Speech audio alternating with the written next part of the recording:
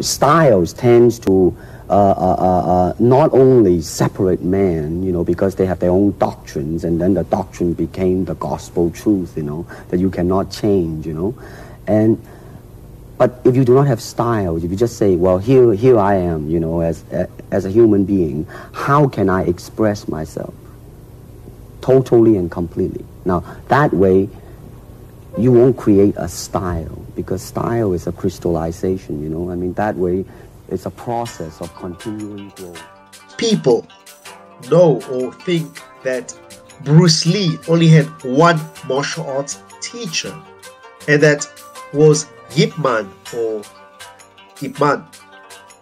Although Bruce Lee may have recognized the Wing Chun Grandmaster as the man who taught him a lot and formed the core of his martial arts repertoire, Ip Man was not his only teacher.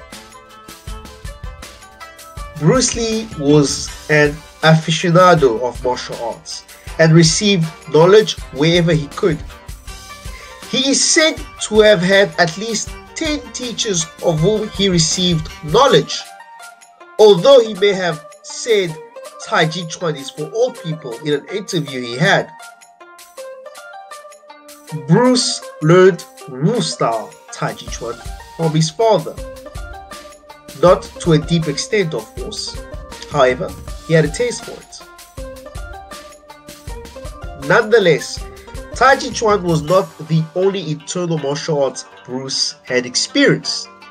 I Chuen was another martial art he had learned on his trip back from America for a short while. He learned it from the Great Master Liang Zipeng. Liang Zipeng was an expert in various styles, namely Taiji Chuan, Liu He Bafa, and I Chuen, just to mention a few. However, it was his I Chuen that greatly influenced Bruce Lee. The principles that he even later used in the creation of his fighting philosophy, Jin Gun. Many people say Bruce Lee was the first to have mixed the arts, but this is wrong. Many of the masters in mainland China had done such endeavors long ago in their pursuit of truth. The ideas of not being bound by styles, for example, like Bruce Lee put in an interview, were ideas the likes of Wang Xiangzai had professed long ago. We have written about Wang Xiangzai in DeadlyDuels.com. He was an expert in Qing I Chuen and the creator of its derivative, I Chuen. Liang Zipeng learned I Chuen from one of Wang Xiangzai's disciples, Yu Pangxi. In the book, The Complete Book of I Chuen by C.S. Teng, a disciple of Liang Zipeng, he mentions the above with photos as corroborating evidence. And this explains Bruce Lee's ideas in talking about being like water and being formless. These ideas are ancient as the martial arts he learned from. Episode 26 was brought to you by the book The Pandemic, How Do I Survive and Make Money by N. Sadi, available on Amazon Kindle.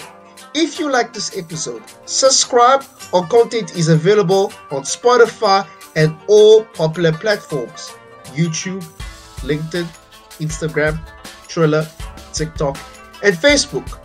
Look for DeadlyDuels TV or media and you'll find us.